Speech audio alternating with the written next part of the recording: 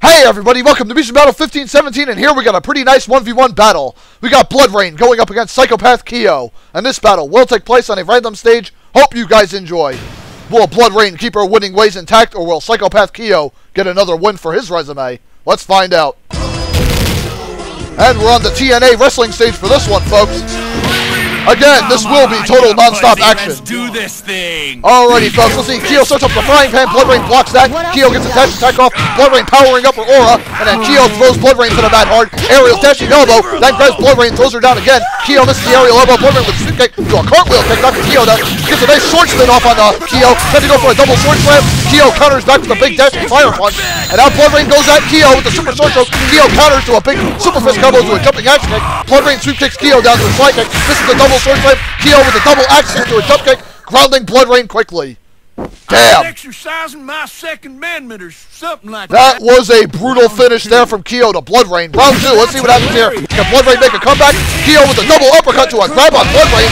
Explosive grab shot, slamming BloodRayne down. It looks like Kyo got knocked back too. Explosive dice shot and a frying pan shot to BloodRayne. And then Kyo tried to counter BloodRayne's roundhouse, but BloodRayne gets a sweep kick off on Kyo. BloodRayne goes for a super short shot on Kyo, doing almost half his health. Damn. BloodRayne tried to mount a comeback big flip kick on Kyo, and then Kyo gets hit from behind with a side kick. Double sword slam, taking Kyo down.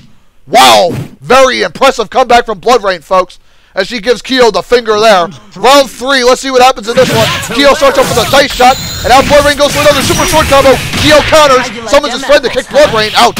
Then an explosive body dive to BloodRayne, and then a bomb knocking BloodRayne out of her sword spin. Kyo counters the sword combo, big ground pound to BloodRayne. BloodRayne with a sword jab to Kyo, and now Kyo knocks BloodRayne out of the air with an explosive, and Kyo leaps towards BloodRayne, gets caught by the sword spin to a roundhouse kick, and now Kyo flipping backwards, explosive dice shot knocking BloodRayne out of her sword spin. Kyo approaches with a jumping axe kick to a dashing fire punch, grounding the vampire woman. You got a little too big for your britches. And another heated contest for Psychopath Kyo, man, and a big win. Yeah, this ain't nearly as fun as Border Patrol. Ah! Oh, God.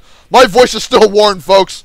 I've had to redo quite a few other matches last night, so, yeah, actually, tonight. Hard to explain. Let's just say I had to redo a ton of Mugen fights today, and, well, my voice is completely strained. Anyways, folks, Psychopath Kyo with another big victory, and BloodRayne did put up a hell of a fight, but unfortunately, she gets another loss on her record.